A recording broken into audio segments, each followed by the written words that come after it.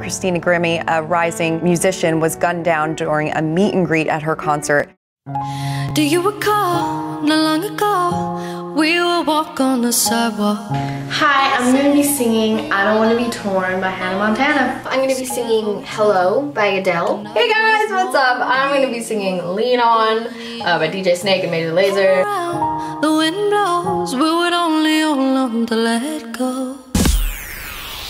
Don't let go of good times and let them bad ones know you feel fine and wear your heart out on your sleeve. Love is all you need. So today, my new single, Advice, was played on Radio Disney. My song was played on the radio today. I just really wanted to say thank you. There was so much love and outpouring and support from her fellow artists over the weekend. Selena Gomez and Charlie Puth both dedicated songs to her. I don't really understand how this really happened, but I would like to dedicate this next song to her. I want to dedicate this song to her tonight. I've been upset about this all day, mainly because I just never got to say what I wanted to say to her. Such a beautiful soul, such a beautiful talent. We love you, and we're praying for your family, and we know that you're smiling down from above.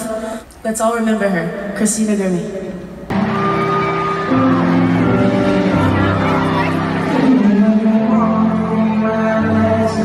Send a little to the family, and to the friends, and to the fans of Christina Grimmie. I remember watching her sing and just really being blown away by her talent. I really respected that she played the piano too while she sang. And I feel incredibly lucky that I got to not only call Christina my friend, but that I had the opportunity to make music with such an incredible talent and an amazing person. So if you will please sing it with me as a shout out to our girl Christina. This one's with her. I came in like a wrecking ball. I never hit so hard in love. All I wanted was to break your walls. I wouldn't have gotten this far. I wouldn't be where I am if it wasn't for you and all that you've said to me, Dawn, just everything.